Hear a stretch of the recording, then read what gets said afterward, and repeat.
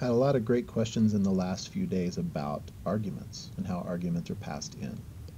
So it is true that passing arguments to a computer is sort of strange.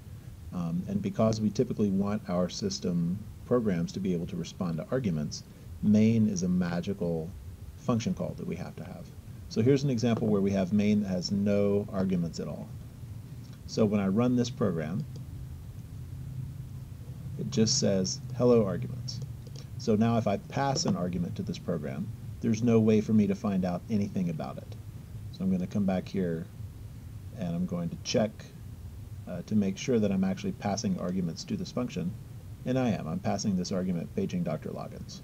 So I'm passing something in, but nothing's coming to me because main doesn't know about the arguments it should receive. So I'm going to change main to a different function signature. And this function signature has a little bit more information that gets passed in because, just make a little bit more space here. So this is an equivalent function except that the number of input arguments is different. So now I'm going to run this program again. Now I'm going to receive a number of arguments. And it runs, but still I don't know anything about them, but main is still called. So it actually doesn't matter whether I call this argc or numargs. I can change the name of the variable that's passed in with absolutely no change. So I can call this anything as long as it's an integer. My system is going to, my program is going to run. So then the question is, what can I do with these arguments? So this is from a previous example. I called it still numargs. I don't have a variable called numargs, and so this is going to tell me, hey dummy, you're using this undeclared identifier numargs. But I can actually choose whatever I choose to call this variable. And again, I can change this to anything as long as this value matches the value that's passed in. Everything we're going to be fine. So now we're going to run this, and it tells me that I actually received a command line argument. So it turns out that integer being the input value here, again, like I said, is a magical value.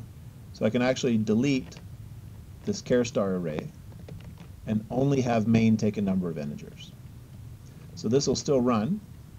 I still receive the command line argument, but I have this error that says, hey, or this warning, only one parameter on main declaration. So this warning is telling me you defined main to take in an integer of the number of arguments, but you don't know what any of those arguments are. So this is just telling me, dummy, why did you find out the number of arguments you have if you don't know what those arguments are? And it's true that this value needs to be an int, so I can take the array of argument values and go ahead and paste it in first, and then have the int second, and now it's not going to compile. So if I try to build this, it fails and says, if you want to have main have a parameter, the first parameter of main must be of type int. So you can't have the first parameter of main be anything except void or int. If you're going to have a value at all, it needs to be an integer value. So now everything should be fine again. I can run my program and tell that I actually did receive a command line argument. If I want to find out what those arguments are, now I have to, for example, printf first argument after file name is equal to, and then here I can say argv number 1.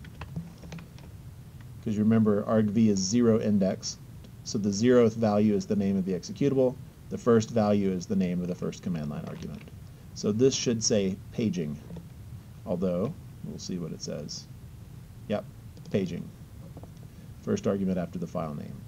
Because my first argument, I'm going to come back here and show you how I passed it in. The first argument actually had 3 words in it, paging Dr. Loggins. If I try to put this in quotes, it might be different, but I don't think it will be. If I want to pass it all as one string, like this,